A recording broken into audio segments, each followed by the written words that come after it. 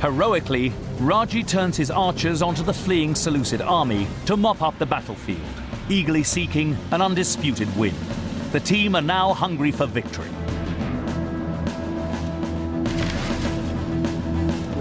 No, well done. No, we're getting them. Yeah.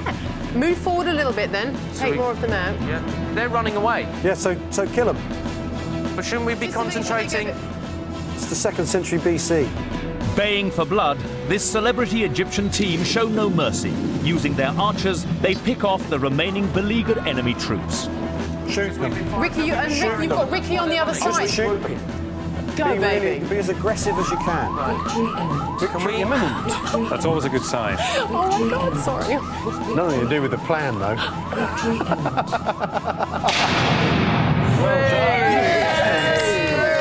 Victorious.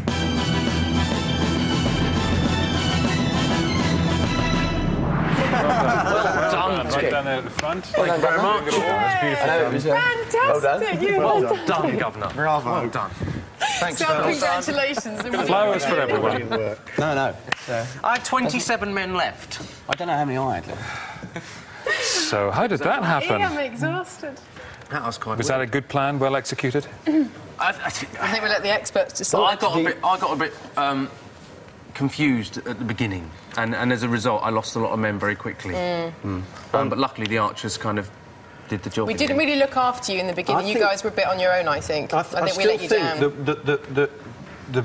The thing of getting around behind them, although that didn't defeat them, it just neutralised that whole piece, the whole chunk of them, and they you know, then we didn't have to deal with them in the grind, and when it came to it, the grind is where the battle was actually fought. Your punch really worked as well. That was we came round the back of them, didn't we? Although you took lots off the archers, it actually bust the line open, and then and then it just turned into a horrible bloodbath. All right, let's see what our experts, Mark and Eric, thought of your performance.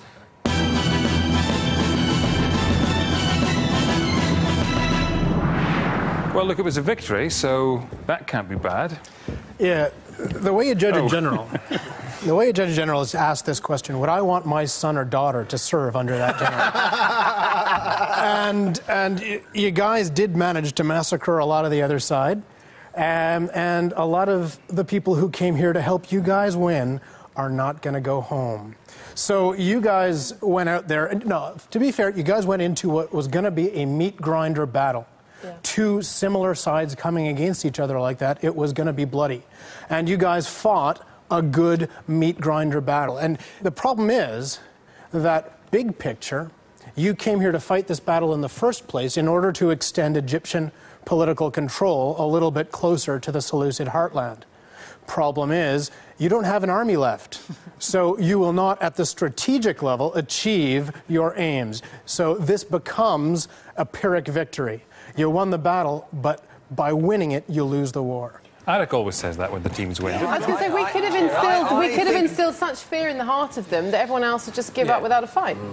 I would spin it more favourably for the team. I think in this era, an awful lot of peoples and cities and traders and all these other people clung to who was powerful. And you did win a victory. And so that ought to have some dividends for you in terms of the geopolitical thing. I mean, it was fascinating watching the battle in 3 phases. The initial bit where the Seleucids committed their war elephants, and you dealt with them beautifully. The light troops went in and just killed those elephants. Fantastic. Then a second phase, when your phalanx started moving forward, and there was a flank left hanging in the air, and we just thought, well, at this point they could get rolled up very, very easily. But you did the right thing, you closed the gap, and then my peachiest moment, I think, I was absolutely rooting for you, when you got those elephants to go into the rear of that engaged Seleucid phalanx. You just think, ooh, 3 tons of African elephant coming up the back of your phalanx. It was a really beautiful move. And of course, they just melted away. They were running for home and pleading for mama at that point. Now, your initial plan frightened the hell out of me, because you were going to come in with this big beer gut formation. This big bowed formation with every single phalanx exposing its flanks. And then when you actually went out on the field to implement it, you didn't do it. Was that because you suddenly got a brainwave that would be really bad? No, because I think it didn't communicate itself to our lieutenants. Or they're smarter than the generals. Well, wasn't that when we Well, it did all start very quickly as well. We were only half ready when they started advancing, so I think it was. I thought you guys were going to play fair and like have a starter gun or something. Oh no, and it's never fair in war. They were in a good battle line to start with. And so when it started, they weren't in bad shape. That's right. And you were able to respond to the tactical situation, and that's really what did it for you, because it was really touch and go. And even when you delivered that wonderful elephant attack, you didn't exploit it. The elephants all died, and it took a long time for that hole to appear in the enemy ranks. So what really did it for you guys, and this is down to the lieutenants, was that they actually managed to maintain their awareness of what was going on their own corners of the battlefield, and that qualified leadership at the junior level here is what really won it for you guys, not the big brains at the top. It paid dividends because in the last phase of the battle, it degenerated into a series of small-level actions. At that point, good lieutenants can win the battle. That's right. Only a good general would allow that to happen, though, right? Al said at the beginning he wanted to fight 3 battles at once. Yeah. And the only way you could possibly have won by fighting 3 battles at once was by letting Raji and letting Ricky fight their own war. And you did it, and that allowed you to win. All right, let's have a look at what really happened. Can you demonstrate? You can.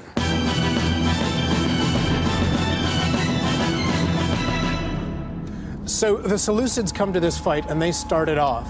They've got a concentration of the larger number of their elephants, the best cavalry they've got, and the boss, Antiochus III, all on their right-hand side. And they take this concentration of cavalry, elephants, and leadership, and they take that mix and they send it against the Egyptian right. A little more effectively, they sweep away. They sweep away the Egyptian right. But they do that thing that cavalry sometimes do.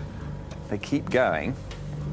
And then Ptolemy, who's actually with the centre of his army, pretty much where you had him, where he can be seen by his infantry, orders forward his right. And then almost a similar thing happens in reverse. The Egyptian right goes forward and smacks the Seleucid right out of the way.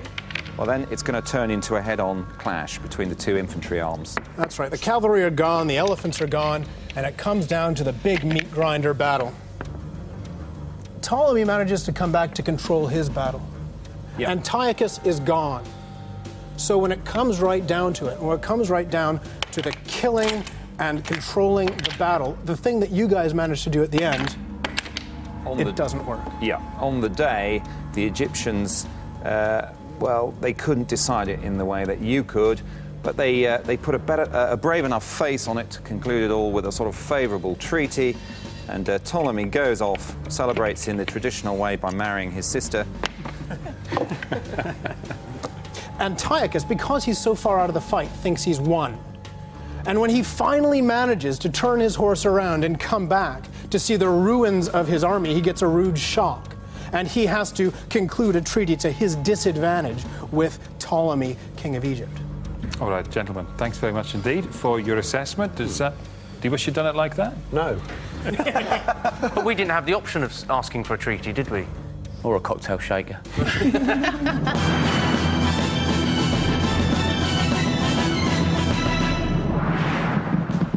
After the real battle, the Seleucid general Antiochus retreated to his own kingdom. But Ptolemy's victory had little lasting effect in the region. In 198 BC, in the Battle of Paneas, Antiochus defeated the Egyptian army and the region became part of the Seleucid kingdom, never again to be retrieved by the Egyptians. Look, thanks for playing. We'll see you at the BAFTAs. Thank you Lovely. very much. Thank you very much. Well done. Cheers, thank you. Thank you. Thank you.